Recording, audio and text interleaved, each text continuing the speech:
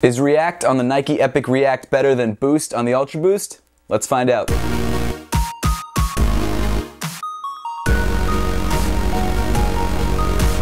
What's up everybody, I'm Seth Fowler and today I'm comparing the Nike Epic React to the Adidas Ultra Boost 4.0. Thanks so much for tuning in today guys. Make sure to give me a follow on Instagram and on Twitter at RealSethFowler if you haven't yet. Also make sure to head on over to Twitch and give me a follow there at Seth Fowler. But with all that out of the way, let's get into it. So just a few weeks ago, Nike released their first running sneaker with their Boost competitor, Nike React. This shoe is called the Nike Epic React and it's a predecessor to the Nike Lunar Epic. Visually, this shoe is very similar to the Lunar Epic, but this time around, instead of using any Lunar or any other kind of foam in the midsole, the entire midsole and outsole tooling is made up of React cushioning. This isn't the first time Nike's used React cushioning on a sneaker. They've also used it on some basketball sneakers in 2017. Those sneakers are the Jordan Superfly 2017 and the Hyperdunk React 2017. These are both budget but excellent basketball sneakers, and the difference between these and the new Nike Epic React is that these actually have encased React cushioning. These don't feel bad by any stretch of the imagination, but you really don't get a good feel for what React is until you try the Nike Epic React. And then moving over to the Adidas side of things, we've got the Adidas Ultra Boost 4.0. Just like with Nike, the Ultra Boost isn't the first shoe to use their Boost cushioning, but it is by far the most popular. I'm sure if you guys are watching this video, you already have a really good idea of what the Ultra Boost is and how Boost cushioning feels. Personally, it's been my favorite cushion setup for the last couple years, and that's just because of how incredibly comfortable it is. But as you can tell by the title of this video, this is a versus video, so let's find out which shoe is better, the Nike Epic React or the Adidas Ultra Boost 4.0. Starting off with one of the most noticeable differences between these two shoes, the price. The Nike Epic React starts at $150, whereas the Adidas Ultra Boost starts at $180. So the Ultra Boost already starts things out with a $30 premium over the Nike Epic React. So right off the bat, for more budget-conscious people, the Nike Epic React may already be a better way to go. Obviously, aesthetically, these are both very similar shoes. I've heard people saying that the Nike Epic React is sort of a knockoff of the Adidas Ultra Boost. That's definitely not the case. There have been shoes that have looked like the Nike Epic React since the 90s. For example, the Nike Air Presto, which honestly the Ultra Boost looks a lot like. I actually got that comparison from Heskkick's video. You should definitely check him out if you haven't yet. With that being said, you definitely can't make the argument that this is a knockoff of this shoe aesthetically. From what I've heard from people very close to Nike, React was made specifically to be a competitor for Boost. So for that reason, cushioning wise, the shoes do feel pretty similar. They're both premium running shoes. They both have knit uppers. They're both actually really nice looking as well. So let's dive more into the details of what separates these two shoes. Starting off with the upper of the sneakers, the Nike Epic React utilizes Flyknit, whereas the Adidas Ultra Boost 4.0 utilizes Prime Knit. I'm sure most of you are familiar with both, and honestly, these two knit uppers don't really feel that much different than their predecessors. The Flyknit on the Nike Epic React still feels like Flyknit. The Prime Knit on the Adidas Ultra Boost 4.0 still feels like regular Prime Knit.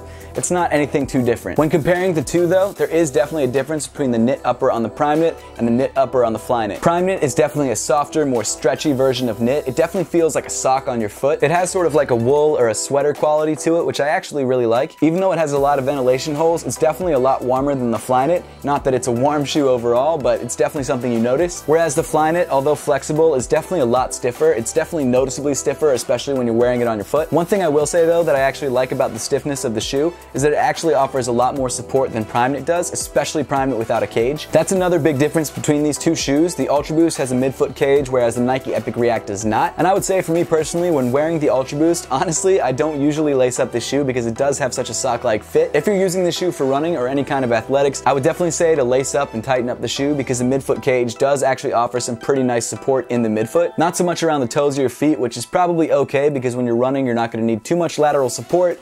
But it's something that I notice. My toe kind of pops out the side whenever I'm making like really tight left turns, which doesn't seem like too big of a deal, and it's not something I do a lot, but it's genuinely something that I noticed. Whereas on the Nike Epic React, it doesn't have a cage, but it really doesn't feel like it needs one. And the stiffer Flyknit definitely makes you feel more supported, which I really liked. I will say though that both shoes do feel relatively narrow, but the Nike Epic React definitely feels more narrow because of the stiffness of the material. The last thing I wanted to cover about the upper is the ankle collar. On the Nike Epic React, you have this really thin, somewhat raw edge around the ankle. That's something that, at least for me, makes me definitely need to wear a sock whenever I'm wearing this shoe. I found if I'm going to the corner store and just don't throw on a pair of socks, sometimes this ankle collar area can chafe a little bit, which honestly is kind of annoying. When you're wearing a sock though, it's really no problem at all. In addition to that, there really is no padding around the heel area whatsoever, but the nice thing is that it really does feel like a true one-to-one fit, so you don't really feel like you need it, but in all honesty, I kind of would have liked it if there was a bit more cushioning around the heel, just so for whatever reason I hit the back of my shoe kind of hard, it doesn't feel like my foot is slamming into the the heel counter. Usually not a problem at all, but just something that I would have liked. Whereas on the Ultra Boost, you have this really plush, soft ankle collar area that's actually pretty wide. From about this section of the shoe all the way to the heel of the sneaker, the entire ankle area is really heavily padded. It also has this sort of plush pillow pull tab thing, which feels really great against your ankle, even when you're not wearing socks. It's just a really comfortable ankle and heel area. The one downside to that is that it doesn't feel like you have as much lockdown, even when you tighten up the shoe, as you do with the Nike Epic React.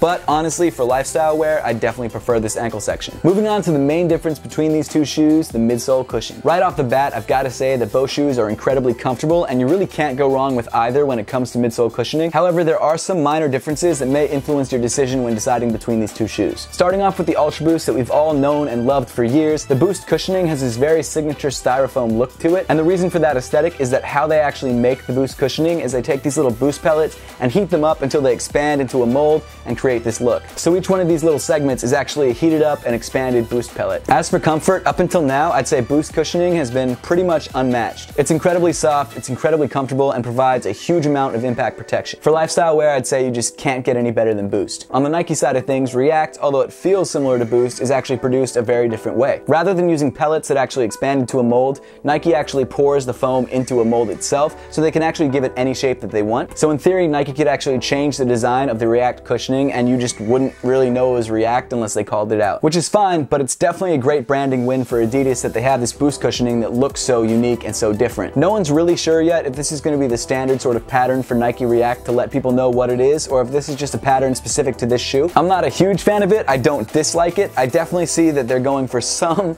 sort of Boost inspiration, I'm not gonna lie about that. I mean, it definitely doesn't look exactly like Boost at all, but it's got some sort of like Boost pellety vibes to it. As for comfort, this is by far my favorite Nike foam cushion that they've ever created. It's incredibly soft to the touch, which I really like. One big difference between the construction on the Nike Epic React and the Adidas Ultra Boost is that on the Adidas Ultra Boost, your foot is actually riding on purely Boost. Of course, there's an insole and this really thin piece of like almost fabric, but essentially your foot is right on top of the Boost. Whereas on the Nike Epic React, there's actually this stiff sort of plasticky strobo board between your foot and the React cushioning. It definitely gives your foot a little bit more stability on the React cushioning and helps the ride not feel as mushy as Boost can feel. One thing I will say though is that I'm kind of disappointed that it's there, and it's mainly there for performance purposes, which I'll get to in a second.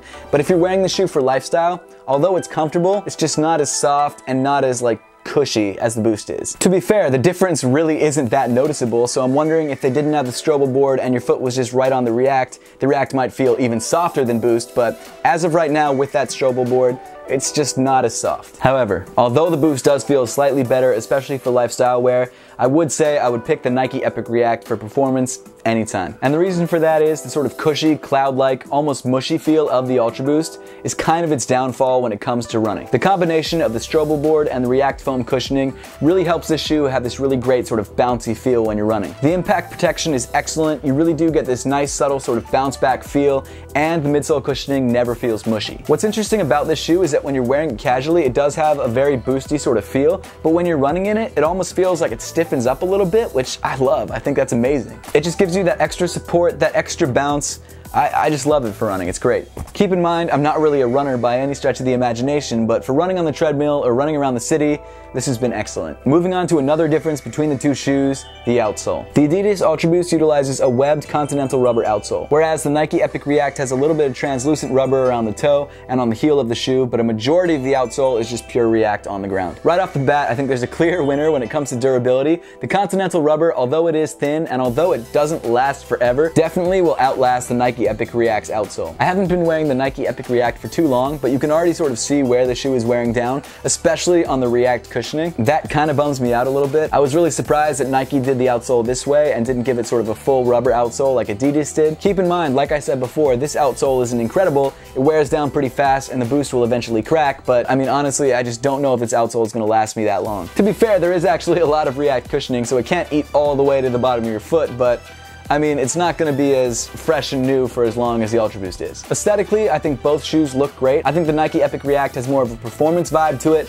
and I think the Ultra Boost still has a performance vibe, but it's so popular as a lifestyle shoe. Most people would attribute this to being just a lifestyle shoe. Personally, I also think the lines and the overall silhouette of the shoe is just a little bit more attractive, so aesthetically, I'd have to go Ultra Boost every time. Overall, I think both shoes are excellent. I think Nike knocked it out of the park with React cushioning, and I'm really excited to see what they do with this cushioning in the future. We already already know that Adidas has a hit on their hand with Boost. It's an excellent cushion. It's got that sort of unique look to it. It feels great. I mean, it's a winner. So breaking these two shoes down, I'd say the Nike Epic React is definitely the better performance shoe. It's a lot lighter than the Ultra Boost. I mean, significantly lighter than the Ultra Boost. The cushion setup is excellent for running. It's got a really supportive upper, and the price is $30 cheaper than the Ultra Boost, so if you're budget conscious, this might be the way to go. Personally, for me, I choose the Ultra Boost for lifestyle because I think it looks better. I think the midsole cushioning is a little bit better when it comes to more daily just walking around for more of that pillowy, sort of cushiony feel. And as of right now, there's just a lot more colorways and a lot more options when it comes to the Ultra Boost style-wise. Like I said, they're both great shoes. You really can't go wrong with either. Just know sort of what your use case is gonna be when wearing the shoes and use that to help you decide on which shoe you prefer. That pretty much wraps up the video today, guys. Make sure to leave a comment in the comment section down below letting me know what you think of the Nike Epic React and the Adidas Ultra Boost and which one you like better. And as always, guys, thank you so much for watching. Please make sure to give this video a big thumbs up if you liked it. Subscribe to me, Seth Fowler, if you want to see more content just like this, and follow me in all other forms of social media. The links will be in the description below.